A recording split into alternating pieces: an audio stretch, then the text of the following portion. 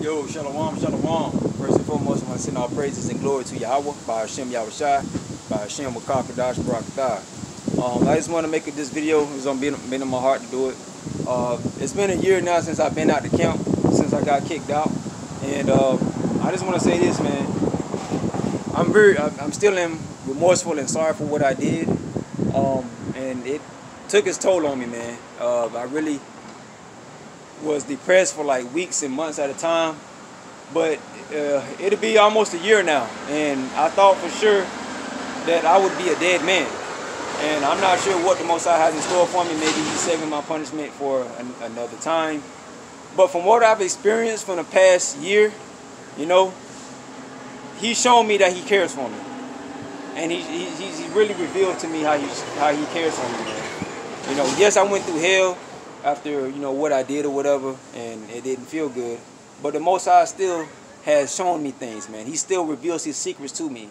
I can still call on His name. I can still say His name. I can still say Yahweh by Hashem Yahushai. I still know what it means, and I've grown stronger over the years. And I say that over this year, Salakia.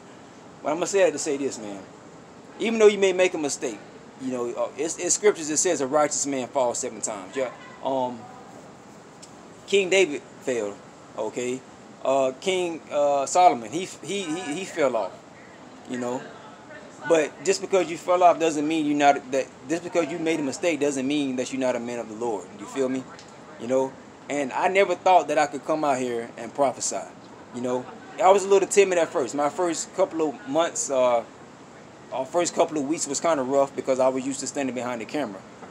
But through the Spirit, the Most High poured. It says in Scriptures that the Most High, in the last days, the Most High will pour out His Spirit upon all flesh.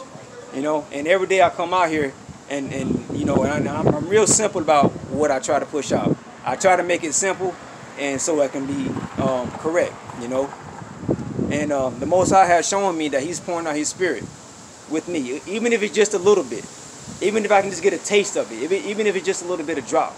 You know, the Most High, I believe, is using me to push out this truth, man. You know, and I give all praises to Yahweh by Hashem Yahushai for sparing my life, for allowing me to do it. Now my confidence has greatly built in Him. My faith has greatly increased in Him because of all the things He allowed me to go through to get to the point where I am now. You know, but you know, I just want to say that I'm still sorry for what I did, and I still ask for you brothers, for your prayers, and ask for your forgiveness. And just pray that I go stronger in the Lord. I'm still praying for you. You know, I'm still praying for the Akim out there. And sometimes it does get rough, you know. But I'm seeing these prophecies pop off right now, man. You know, I'm not going back in the world. I'm not trying to go back into the world or whatever and be what I once was. I'm not trying to shave off my beard. Like, I thought literally I was going to shave my beard and just go back into the world and be a 2/3, but the Most High kept His Spirit in me, and I'm grateful for that, man. And for that, I want to go outside and I want to prophesy. You know, it might not be something elaborate like you brothers do, but I'm trying, and it's just the little things that I know. It's nothing really complicated. You know, I was with the brothers in Miami for like 3 years, and I did learn from them. You know, I did learn from them. Those are men of the Lord, and those guys are on fire, and I truly miss being with them. But you know, I made a mistake, and I got judgment put down on me, which you know, I'm okay with that. I'm okay with judgment, man. Whether the elders of Great Millstone have judged me and my camp judged me, rather than get judged later and have a new come upon my head. Now I could have got judged quickly. The Most High did have mercy on me, because I could have been dead right now, y'all. I could have been dead. I could have gotten into an accident. And there have been times where I have almost gotten into accidents, man. You know? But the Most High showed me, man, He's with me. Those times I almost got into accidents, the fear of the Lord grew. And that's another thing that grew in me. The fear of the Lord, man. Hey, when you got that fear of the Lord in you, man, now I know what it's like when our scripture said Noah moved with fear. Whew. I move with fear now, you know. I still fuck up, but I still move with fear. You know, I'm not going to sit here and tell you I'm all this righteous person.